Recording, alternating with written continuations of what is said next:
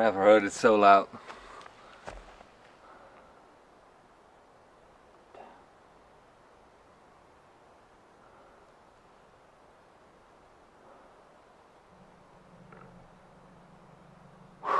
It's always funny and scary. It sounded crazy.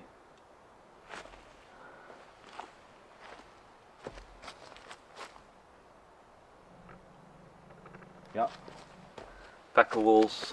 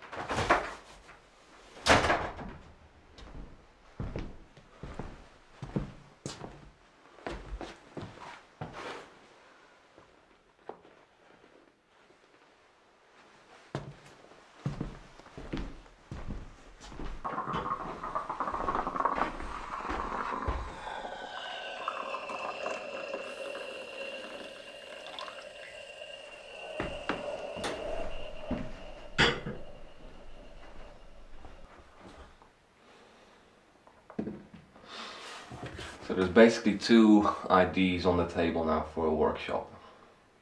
A full-on log cabin with a stone roof, and another idea is a similar design but with stone pillars, so the walls don't have to be that strong to carry the roof. I think these cabins are from Val d'Aosta, which is a valley north from Turin, not too far from here. I like both ideas. A log cabin is very beautiful, probably with a little stone wall underneath to integrate some of the stonework to kind of link it with these buildings, and it saves wood, because the wood is going to cost me here because this is a lot of wood. And the stone roof is not going to be as like this one. I will have to get stones from the quarry, and I'll probably get slightly thinner ones and smaller, which are easier to handle.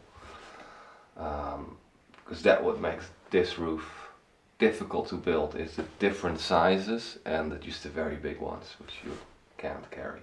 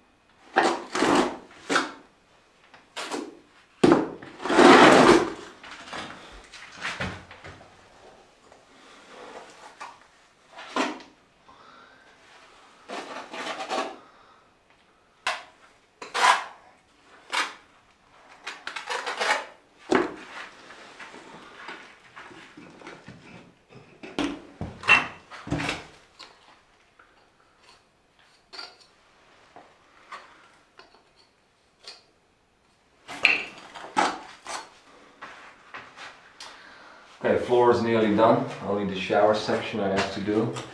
I made a start on cladding these walls. I'm only gonna do the lower ones because I think it's gonna be too much over there. And it will always look a little bit fake because you can just see it's not a real stone wall. I think their wood paneling is going to be nice in like a dark stained color, or like a very dark forest green. I think can be beautiful, and then topped off with a shelf. It will soften it down a little bit more. But I have to get more cement. The snow is melting, and tomorrow I probably have to pick up the car, so I'm gonna go for a hike down. Yeah, but it's going well.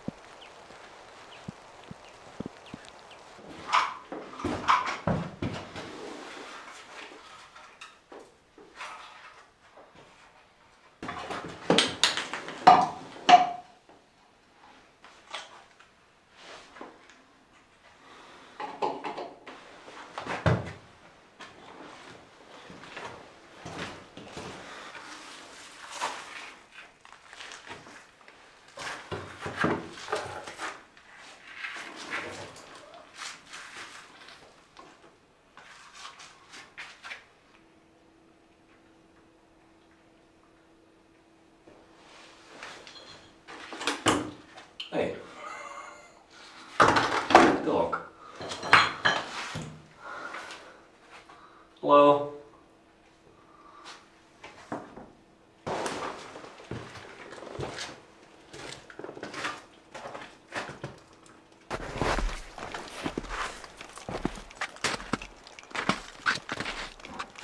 Hello.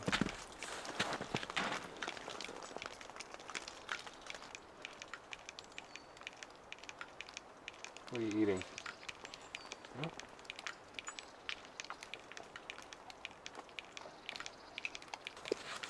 This dog shows up a few times a year, and I still don't know where it's from.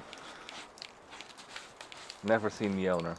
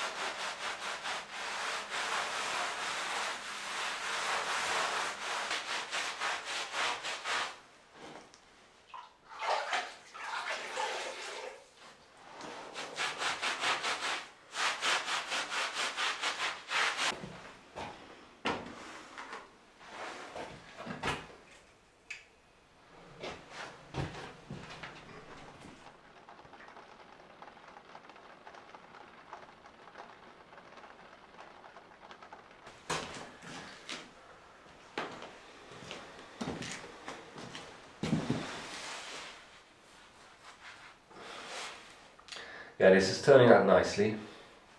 I use this sponging method, which works great if you're grouting like tiles which are smooth and flat and have a little grout, but with this it looked like it was just going to be a cement floor, but because it took a long time to get it clean, because when you're sponging you're kind of like spreading everything out, and this surface it has a lot of texture, and the joints are quite wide, so it just took forever. You have to clean your water, sponge it off, clean your water, and but it's turning out well. But I think as I continue, I'm going to use more like a pointing method, where I'm filling the gaps, keeping the stones clean, and let it set for a little while, like an hour or so, and then start cleaning it up and sponging, so I have less waste and it will be not such a hard job to get stones clean.